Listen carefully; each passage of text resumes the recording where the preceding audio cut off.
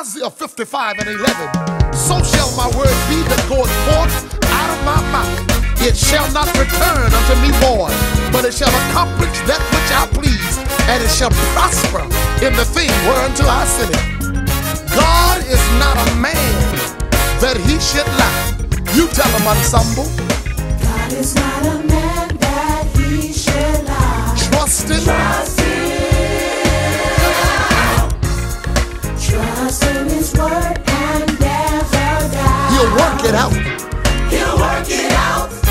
God is not a man that he should lie. Trust him.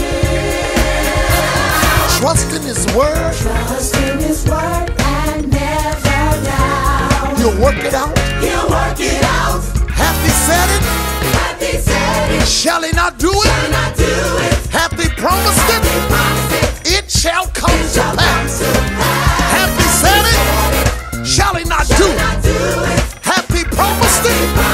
It shall come to pass. Yeah.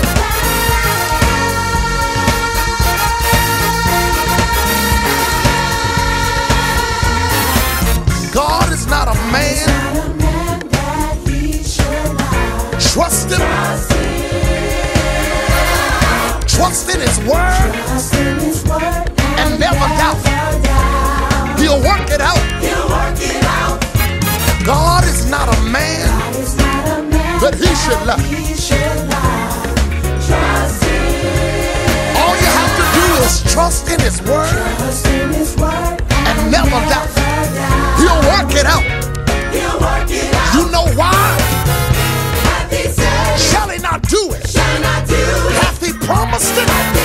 It shall come to pass. Hath he said it? Shall he not do it? Hath he promised it? It shall come to pass. God said it. He's going to do it. If he promised it, it shall come to pass. Get ready. It's on the way. It shall.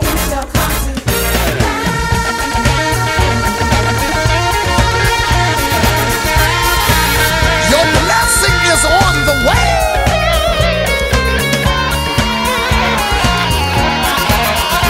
Whatever he said,